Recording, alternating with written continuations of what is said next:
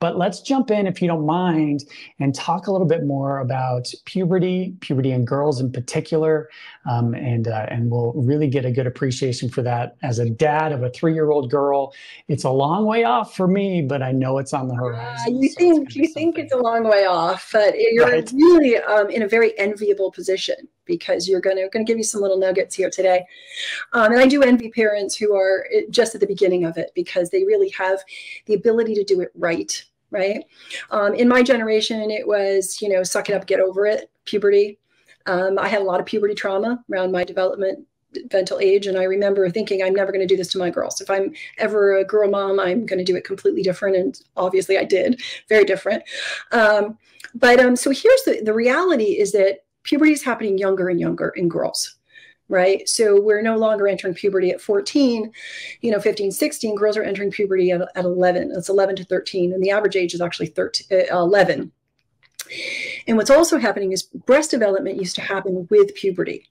Breast development is actually now happening almost 2 years earlier. Okay, so there's a whole psychological developmental component with our girls, right? They're experiencing things that they're really not ready for mentally, physically, mentally, and it can be really, really challenging. And it's also challenging for parents because, especially moms saying, well, I don't remember going through that, right? And what I love to teach parents is puberty is not about the reproductive system entirely, right? Puberty happens in the hypothalamus and then the pituitary gland and the adrenal glands. And I like to think of it as a cascade, right? It's a very gentle cascade that's happening within their bodies.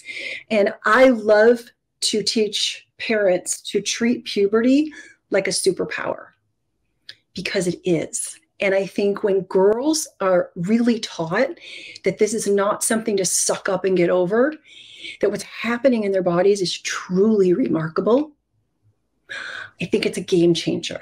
Right? I think we develop the conversation around the empathy, right? And remembering really, truly what their bodies are trying to do. And that it's happening so much earlier than we realize, right? So that this cascade, and there's definitely, I talk about signs of puberty.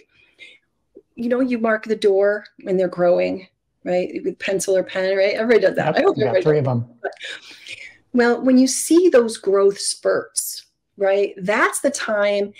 It's not Jack and the Beanstalk. You're growing for a reason. And kids, I'm growing, right? And when they're little, they're just little balls. They bounce all over, right? There's just not much. But when they start hitting 7, 8, right? They started really understanding the changes that are happening in their bodies.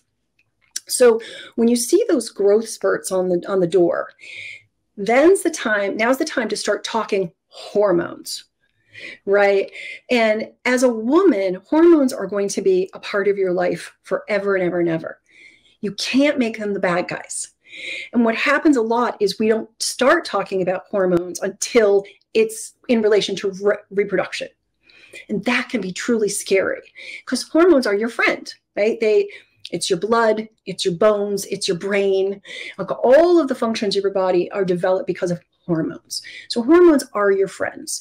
And I find it funny that, we have this conversation with girls, not so much boys, right? Because it's right, there's that disconnect. But when a girl can be friends with this transformation in her body of hormones and use it in a positive, think in a positive way, it really just sets her up.